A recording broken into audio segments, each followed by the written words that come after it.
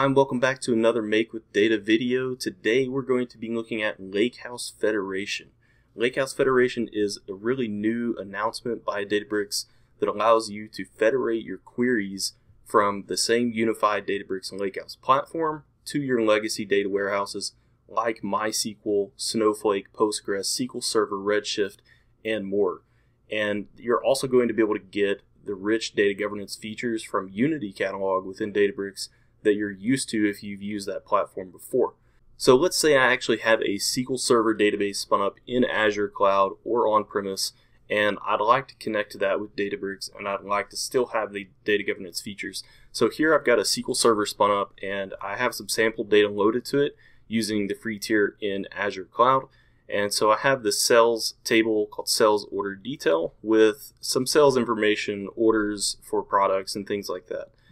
So what I'm going to want to do is connect this to Databricks. So let's go over to Databricks, and in the Data tab, you will find under External Data, there is now a Connections section. In Connections, you're going to be able to create these external connections supporting Snowflake, Databricks, SQL Server, and others like I mentioned. So we're going to select SQL Server and give this connection a name.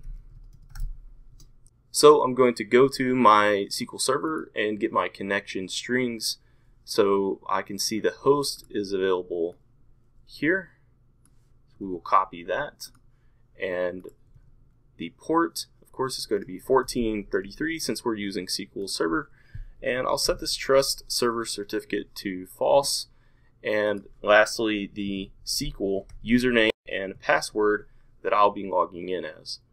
And now I'm ready to test this connection, which is going to require that you have a SQL warehouse or cluster already started, and I'll hit test. Connection established. So we can hit create, and now we've successfully established the connection from our Databricks platform account-wide to SQL Server or whichever data warehouse that you're connecting. And so now that I've done that, how do I go about exploring the data in it and querying data in it? So if you switch to the Data tab, the first thing that we'll need to do is create a catalog that maps to that connection. So you'll notice under Create Catalog, you can actually create a foreign type of catalog now. And this is going to be what we need to do for any external source like MySQL, Postgres. And we'll give this catalog a name, SQL Server, and then we specify the connection that we just created. Great. And then lastly, the database, which is going to be the name of your SQL database in here, which I've named mine Make with Data DB. So hit create, and now you should see all of our schemas populate and the tables within those. So I can see here my sales order detail table, and then of course the schema of that table will load as well. So I'm pulling all of this information now, even though it's in a separate data warehouse, I can see all of this information in Databricks just like any other Lakehouse table. And the cool thing is it's not moving the data, it's federating the access from Databricks to the other warehouse. So you can actually query that data without copying it and creating data silos. So now let's move over to the DB SQL editor and start querying this data. So I have a couple queries here. I can run this first one and simply select from my table.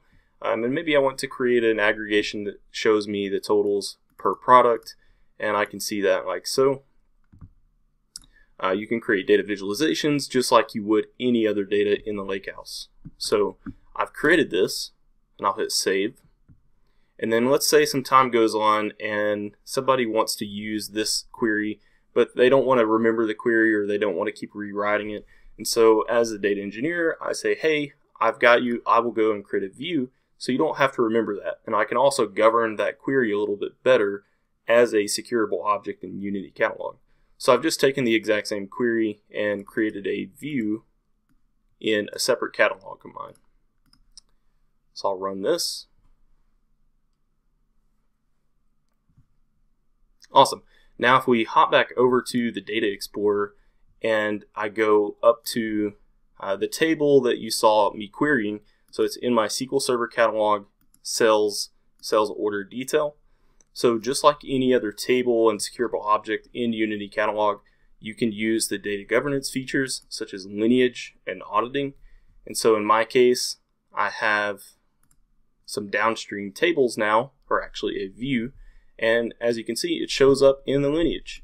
If I click See Lineage Graph, you'll see a visual of that lineage graph, and I can expand these to show all the columns, and I can even say where did this product ID column in the view come from, and you see column level lineage as well.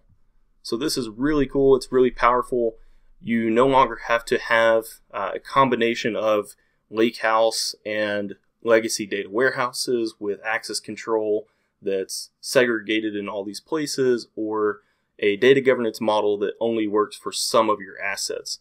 And Databricks is expanding on this quite a bit. It's in public preview today, so you can use it, try it out, share feedback with Databricks, and I'm sure we're going to see lots and lots of improvements on this over the next year. So let me know in the comments below what you're struggling with data governance and what you'd like to see next about data and AI or the Databricks Lakehouse platform. Thank you for watching.